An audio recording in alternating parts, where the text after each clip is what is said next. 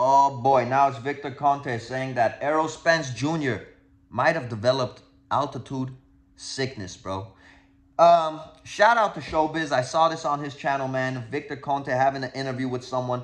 And this dude said a week before the Crawford Spence fight, Spence got to Vegas, went up to Mount Charles, I think ran about 5 miles at 8,000 feet of elevation. And due to that, he would never recommend that because you can get altitude sickness.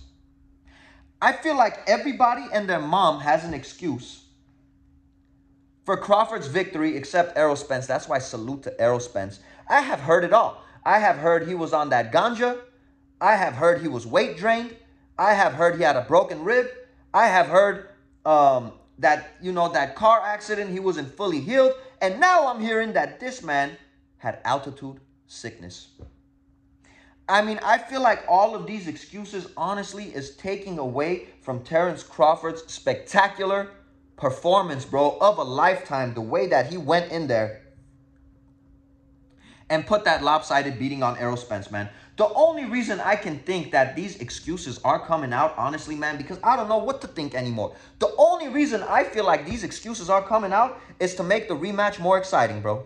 To make people more engaged to this rematch, because believe it or not, there was a lot of people, especially in the boxing world, even casual fans that tuned in to watch the fight, how lopsided the fight was.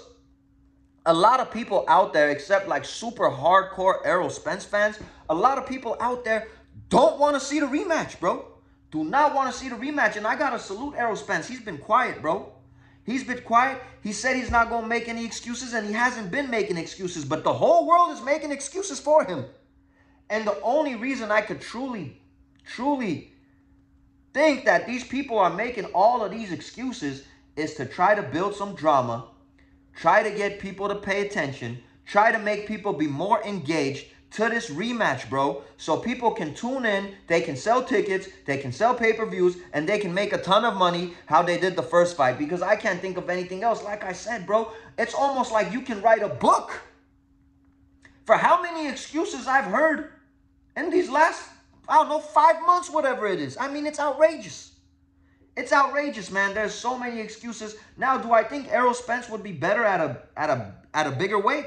Yes, I do. But I'm not going to make any excuses, and I'm not going to take away from Crawford's greatness that night and the spectacular performance, I would say, that he put on, bro, display against Errol Spence Jr. Now, this is my thoughts, my opinions. What do you guys think? You guys think all these excuses keep coming out to make people more interested in the rematch? That's 100% what I truly believe, bro. Altitude sickness, I mean, I heard that's a real thing. Like, if you, like, let's say you're in the NBA and, a lot of people have a hard time playing in Denver because of the altitude. But I wouldn't think if someone goes and runs in the high altitude and comes back that 1 week later, they have altitude sickness, bro. I'm not the smartest man in the world, but that's just my opinion. I mean, the excuses keep coming. It's your boy Armin with Real Talk, man. You guys have a blessed and wonderful day. Happy New Year's to everybody. If we don't make no videos tomorrow, we out of here until the next one. Peace and blessings.